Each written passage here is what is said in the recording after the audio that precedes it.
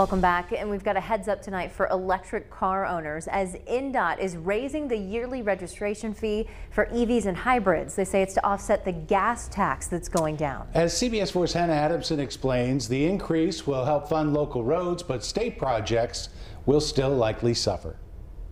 Since 2016, 600 Indiana municipalities have benefited from the Community Crossings program, a matching grant program designed to help communities repair local roads and bridges. However, some lawmakers say because of how that program is funded, that could spell trouble for INDOT's budget down the line. This year, gas tax dollars accounted for roughly 80% of INDOT's revenue and nearly 60% of dollars for the Community Crossings program.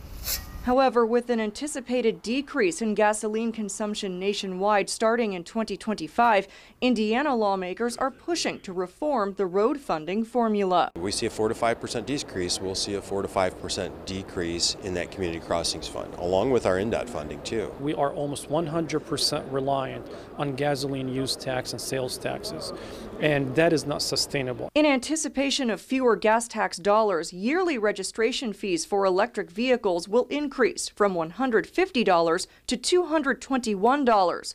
For hybrids, that number will jump from $50 a year to $74 a year, with all money going towards the Community Crossings program, something INDOT officials say could cause, quote, erosion of state funds.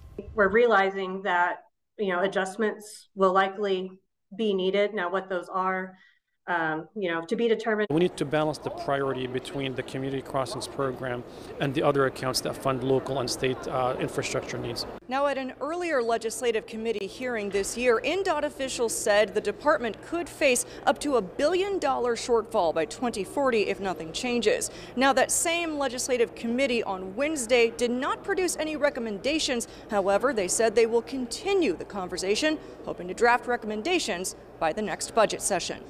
Reporting at the State House, I'm Hannah Adamson.